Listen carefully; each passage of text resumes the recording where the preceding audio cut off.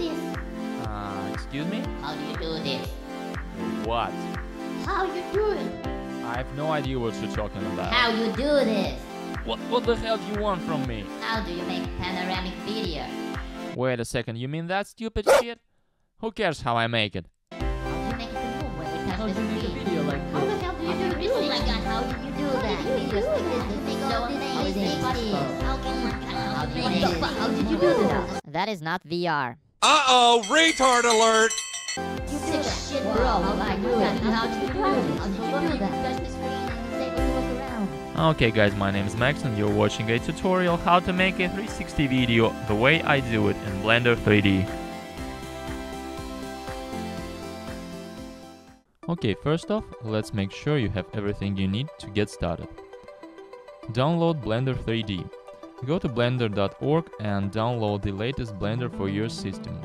Your version should be below 2.8. It's not out at this moment, but in this version developers got rid of the Blender game engine. Get comfortable with Blender 3D. Make sure you check out tutorials on Blender 3D interface, polygon modeling, applying materials, rigging and animation, basics of Blender game engine. I will leave links to a needed lessons in the description, so make sure you check them out.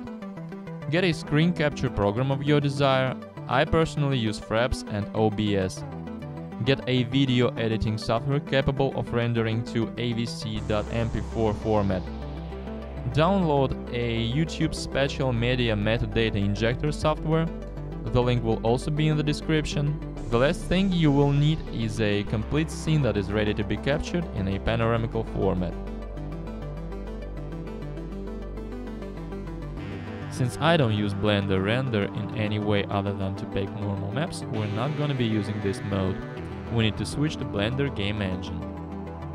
Next thing that is necessary, go to the Scene tab, the Shading section, and switch Shading Material Mode to GLSL. And now let's set up your camera.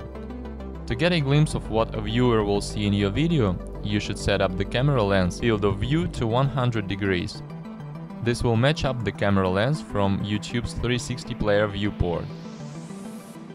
Now, go to the standalone player section and set the anti-aliasing to 2x at least. It's not a vital necessity, but at the same time, if your hardware can handle this task, the result will look much better. Make sure you also switch to full screen mode with desktop option enabled, so the output will accommodate to your monitor's resolution and aspect. Next thing to set up is an output, and that is where the magic happens. Go again to the Scene tab, then to Stereo section and change the output to Dome. Set the Dome type to Spherical Panoramic and max out Tessellation. I would also suggest that you turn off the VSync option in System section, because it works like f*** and can cause some major hiccups during camera movement.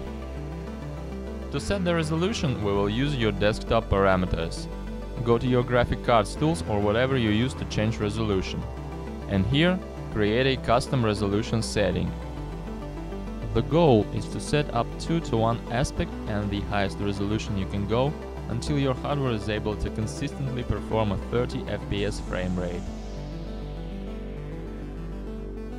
The next thing you need to do is to fire up the screen capture program of your desire, start the game and do whatever you have planned to show to your viewers.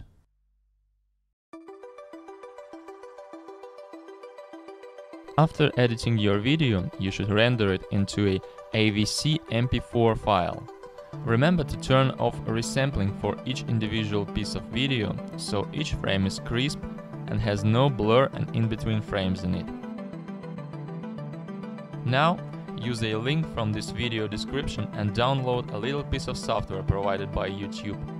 This thing called Spatial Media Metadata Injector will open your MP4 file and inject a needed metadata, so YouTube will recognize its format and use a 360 player for this particular video.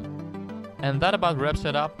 Next time I will share some of my thoughts as to what to do and what not to do in 360 format, which can be funny considering that my videos are often a great example of how not to make 360s. So thank you guys a lot for watching this little tutorial.